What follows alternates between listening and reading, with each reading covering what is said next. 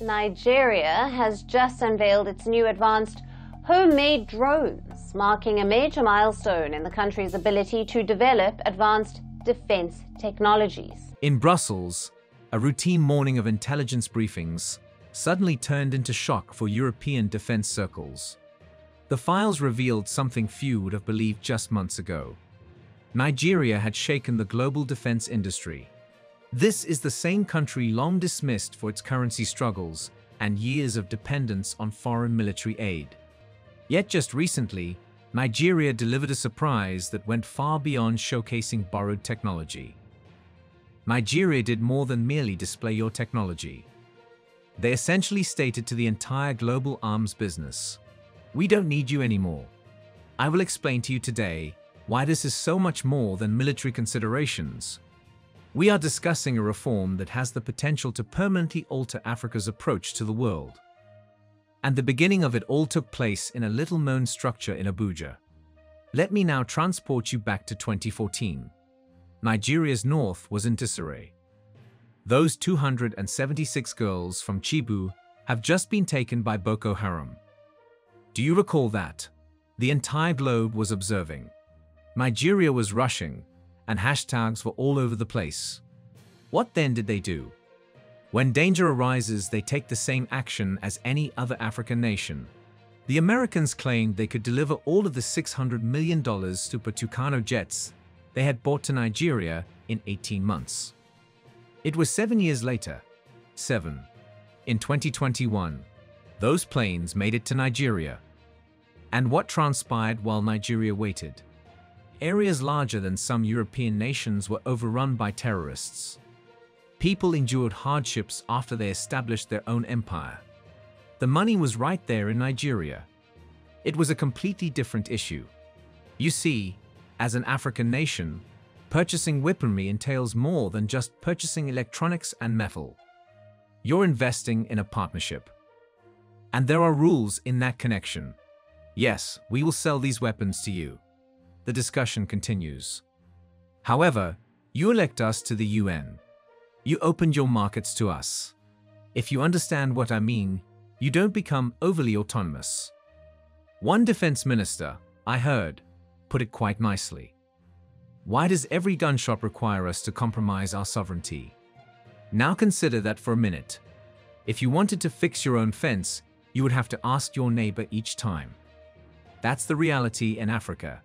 However, you are aware of the adage regarding necessity. Everyone believed that April 3, 2025 was just another Thursday morning in Abuja until Nigeria displayed the Danza attack drone. And I'm not referring to anything they licensed from Turkey or assembled from Chinese components. I'm referring to products that were created, constructed, and tested in Nigeria. One of General Christopher Musa's remarks truly resonated with me.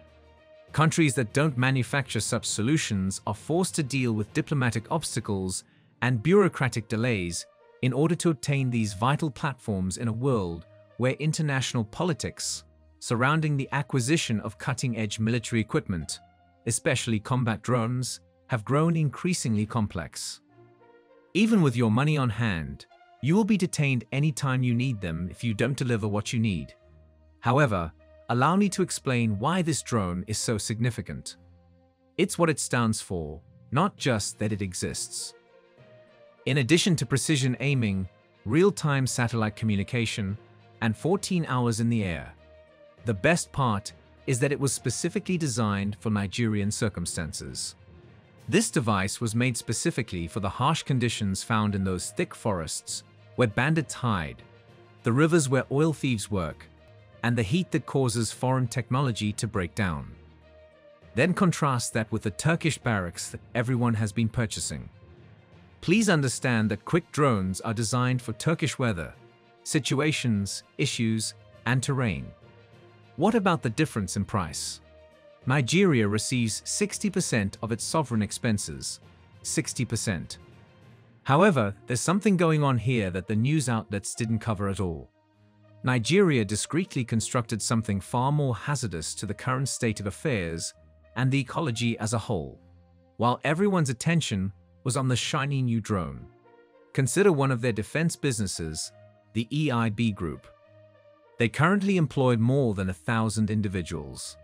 The important thing is that the majority of these people are out in the field with real soldiers, learning what works, what breaks, and what is required, rather than sitting behind desks. Do you know how Ukraine has been using drones to fend off Russia? Nigeria has been keeping an eye on everything and making notes. They are now the same swift FPV drones that changed the course of that conflict. They are now producing high-tech guns in addition to drones. Their own take on the AK-103 is the DG-103. Even bulletproof vests and armored cars are manufactured domestically. Now, this man from the EIB, Bride Chufu, said something that would have sounded absurd. Nigeria no longer needs to rely on any other nation for security, as of 5 years ago. Absolutely not. Those are bold words, aren't they? Here's what got my interest, though: the outcomes. In 2022, there were more than 100,000 barrels of oil stolen every day. Huge issue. 5,000 barrels of oil each day now. The daily output increased from 1.1 million to 1.75 million barrels. It might just be a coincidence, but when you see weapons mentioned in operation reports and hear military leaders discussing force multipliers and improved capabilities, you begin to question whether or not this stuff is real. That's when the international defense industry began to worry. When you play chess with someone, have they ever abruptly revealed that they have been using entirely different rules the entire time? Nigeria merely did that because there is much more to the tale than just one nation producing a weapon. In actuality, Nigeria only poses the query that keeps defense contractors awake at night. What if we are no longer needed by anyone? As I read through the reports from the African Chiefs of Defense Staff meetings, I noticed that each nation dispatched representatives to Nigeria's booth to place orders rather than merely browse. Why? Nigerian guns are purchased in local currency, function well in African environments, and are free of political baggage. By producing these drones domestically, Nigeria lessens its reliance on outside resources, guarantees timely accusations, and improves its capacity to react quickly to security issues. Do you wish to purchase American goods? Are you familiar with the Tucano jets? Let's just disregard that one more time.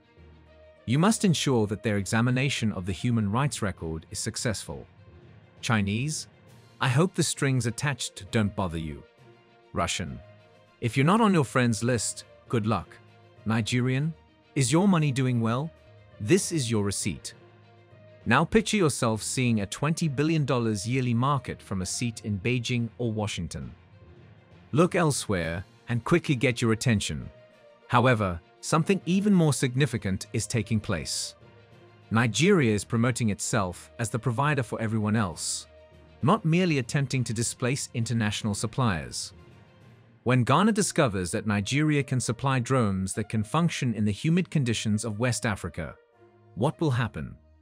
The dependable African arms industry suddenly loses its credibility when Kenya discovers that Nigerian competitors may be more appropriate for their circumstances than European ones. And the part about the large players that is really frightening. Why can't other countries do this if Nigeria can?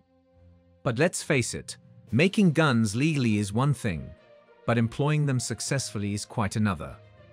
The rubber meets the road there. Nigeria is still in danger. Bandits in the north, pipeline thieves in the south, and terrorists in the northeast. All of this discussion turns into costly showboating if these domestic weapons are unable to meet these threats. However, early indications have been encouraging.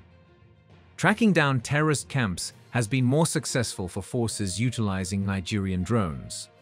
The governor of Plateau State declared in public that his region was safer thanks to these drones. This is what truly drew my attention. Nigerian AK-103s have been found in the hands of bandits. Take a moment to consider that. These weapons are so effective that those they are intended to stalk want to use them as well. Here's what I continue to ponder though. What happens if Nigeria wins? What if they use their own weaponry to solve their terrorism issues? Because at that point, the same question will be asked in every other African nation. Why can't we protect ourselves with indigenous weaponry if Nigeria can? And the entire game changes when that question is sufficiently asked. The adage, "a lion doesn't borrow claws," comes to mind. But what if Africa makes the decision to develop its own claws? This is when the exciting part begins. What if Africa didn't simply adopt Nigeria's strategy on its own? What if they worked together? I am referring about an African defense production cooperation of sorts. Imagine NATO, but for the construction of weapons rather than their use. Imagine that each African nation contributes 1% of its GDP to a common defense fund, which provides $20 billion for research and development each year, more than enough to finance significant innovation. After then, regional centers are established. Nigeria deals with tiny guns and drones. One of the most advanced and effective armored vehicles is used in South Africa. Today, South African armored vehicles served as the model for the MRAP. Egypt then engages in aerospace. Morocco focuses on online content. You can now negotiate fairly with countries like Brazil, India, and Turkey, nations that genuinely desire partnerships rather than dependencies, instead of being taken advantage of by old suppliers. The outcome? Africa develops its own security solutions that are financed by African resources, governed by African decisions, and tailored to African issues. Doesn't that sound like a pipe dream? Perhaps, but Nigeria has already demonstrated that the fundamental idea works. They demonstrated that African nations are capable of creating, constructing, and utilizing cutting-edge military technology. Whether other African leaders have the foresight to recognize what Nigeria saw and the guts to take action is the question at hand.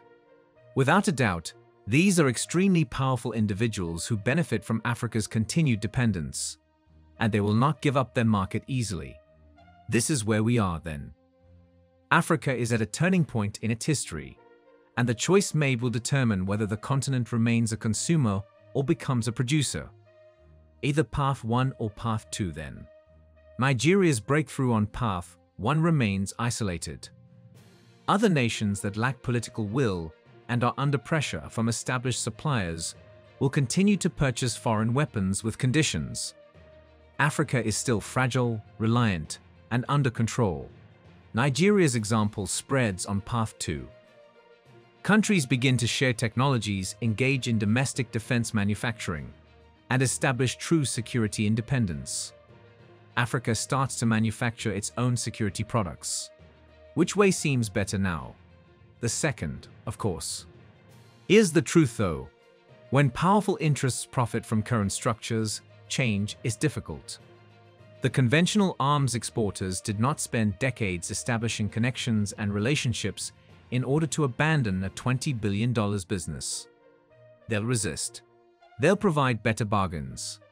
They will try to portray independence as dangerous, difficult, and superfluous. Here's what gives me hope though. The security situation in Africa is becoming worse rather than better.